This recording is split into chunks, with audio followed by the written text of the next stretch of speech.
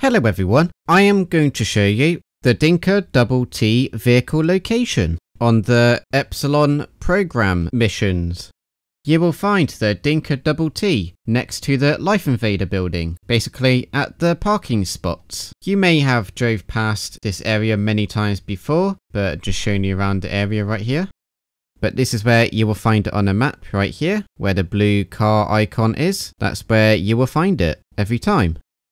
To make sure that is the vehicle you're looking for, open your phone and click on the email app and check if that's the specific model. Doesn't matter if it's a different colour, as long as it's the same model. Get in the vehicle and then you should get a notification on the top left to say to deliver the vehicle, and that will be the vehicle you need to collect. Epsilon. Epsilon.